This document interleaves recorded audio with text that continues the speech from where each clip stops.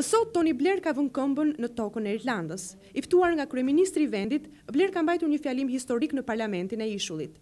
Qëkur Republika e Irlandës ka fituar pavarësinë nga Britania e Madhe në vitin 1922, është hera e parë që një kryeministër anglez del para parlamentarëve të Dublinit.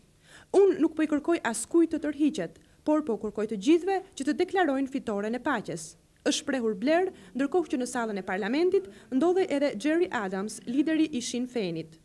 Duhet u japin fëmijëve tanë të ardhmen që meritojnë, ka përfunduar Bler fjalën e tij para parlamentarëve, të cilët nuk ja kursyen duartrokitjet.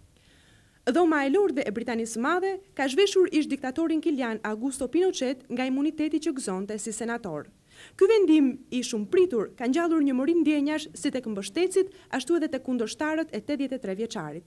Sot në Santiago të Kilit, këta të fundit kanë dalë në rrugë për të festuar vendimin, i cili është një larje e sapesh i pritur që prej 20 vjetësh. E megjithatë, gëzimi familjarëve të viktimave mban ende shihen e hidhur të njollave të së shkuarës. E ndërkohë në rrugë nuk vonojnë të vinë forcat e rendit, ndërhyrja të cilave ka dërguar në spital 10 vetë. Ndërkohë, në kampin e mbështetësve të Pinocetit, zemrata ndaj drejtësisë britanike është e dukshme. Pikrisht i biri diktatorit ka deklaruar se nuk do ta harroj kurrë dhe nuk do ta fal faktin që këtë lajm babai i tij e ka marrë pikërisht në ditën e lindjes. Tani dita e kthimit në Madhe duket edhe më e largët për 83 vjeçarin që prehet në një klinikë londineze. Për tabletën e magjishme anti-impotencë, Viagra, parashikohen kohë jo të mira.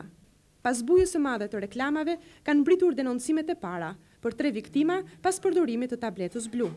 Sipas prodhuesve të Viagrës, të cilët nuk humbasin kohë të justifikohen, pacientët duhet të kenë parasysh efektet anësore të ilaçit. Ndërkohë në Shtetet e Bashkuara të Amerikës, rastet e vdekjeve të cilat mendohet të kenë lidhje me përdorimin e tabletës kanë arritur shifrën 150.